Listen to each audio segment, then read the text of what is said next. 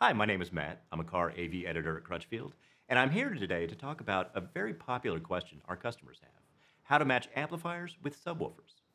Now, there are four areas we encourage people to consider when making these combinations. The first consideration is power, and with power, it's actually pretty straightforward. You want to match your amplifier's power output with the power handling specs of your subwoofer. In practical terms, this means if your subwoofer can handle up to 300 watts, you want to make sure that your amplifier is putting out 300 watts. There are a couple keys here. The first thing is to make sure you're paying attention to the RMS specification on your amps and subs. RMS stands for root mean square, and it's a complicated mathematical formula that basically determines how a component is going to perform under normal listening conditions on a continuous basis. You'll also see peak power specifications, but these just indicate how a given component will perform during a brief musical burst, like a big drum hit or a guitar flourish. But they don't indicate how a component is going to perform continuously under normal listening conditions. So when you're matching power specs, always pay attention to the RMS specifications. One more thing to consider. If you plan to use one amplifier to power more than one subwoofer, and this is a very common thing, make sure that the RMS output of your amplifier matches the total combined RMS power handling of all the subwoofers. So if you have two subwoofers that handle 300 watts RMS each, make sure that your amplifier will put out 600 watts RMS. The second thing to consider is impedance.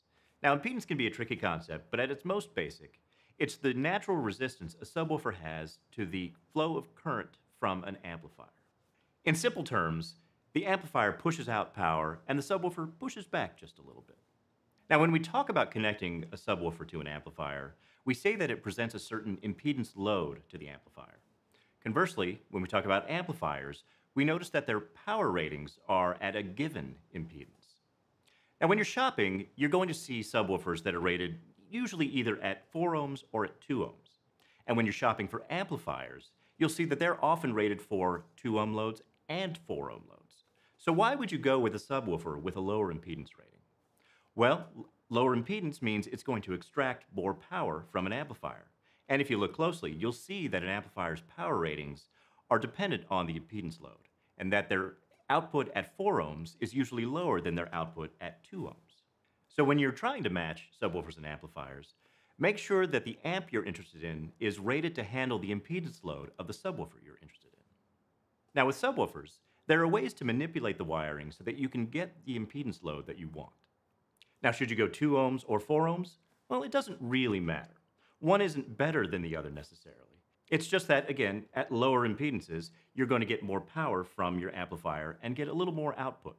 With single subs, many of them have dual voice coils that let you either wire them for a 2 ohm load or use a switch to select between 2 ohms and 4 ohms. And with multiple subwoofers, there are ways to wire them so that you can get a 2 ohm load or a 4 ohm load or even all the way down to a 1 ohm load. And if you'd like to learn more about wiring your subs to achieve a certain impedance load, we have another article and video that we invite you to check out when you're done with this one. The third area of consideration is amplifier channel configuration.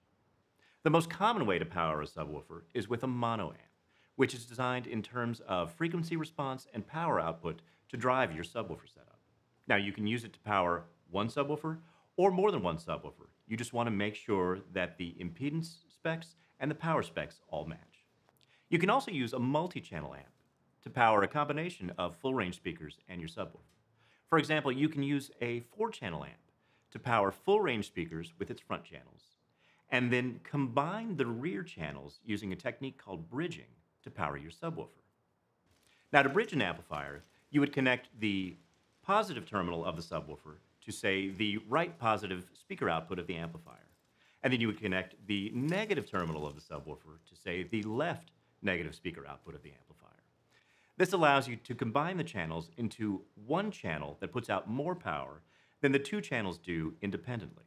When you're shopping, if you do want to go this route, just make sure that the amp you're interested in can be put into bridged mode, and that the impedance and power specifications of the amplifier in bridged mode match your subwoofer.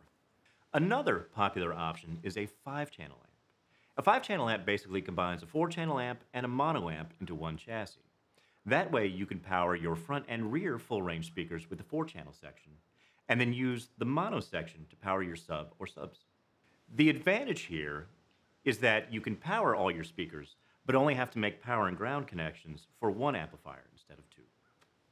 We also carry a variety of other multi-channel options, like 6 and 8 channel amplifiers, many of which are bridgeable to be able to drive a combination of full-range speakers and subwoofers. The last area to consider is the enclosure or box that you're going to put your subwoofer in. Now, there are many kinds of subwoofer enclosures, but we're only going to focus on the two most common, sealed and ported. With a sealed box, you're generally going to get tighter, punchier, and more accurate bass, but they're a little less efficient. So if you want to go with a sealed box, you probably want a subwoofer and an amplifier that are rated for higher power output. Ported boxes, as the name implies, feature a hole or a slot that allows the woofer cone to push air out of the box to enhance the bass effect. So you're going to get slightly boomier bass, a little more resonance, but they're also more efficient. So it takes a little less power to reach the same volume level as a sealed box. Now, every port has what's called a tuning frequency. Usually this is under 40 hertz, and it's a frequency at which the port naturally starts to vibrate. This can cause unwanted resonance or muddiness in your bass sometimes. So if you're going with a ported box, we very much recommend choosing an amplifier that has a subsonic filter. This lets you dial in the filter so that you can block the frequencies at this point and below so that the port doesn't vibrate and you don't get any unwanted coloration in your music. So to sum it all up, when you're shopping for an amplifier and a subwoofer, make sure that the power and impedance specs of the amp and the sub you're interested in match. Consider what kind of amplifier you want to use for your setup, and then determine whether or not you want to use a sealed or a ported box. And if you need more help putting together the ideal sub and amp combo, give us a call or chat with one of our advisors online.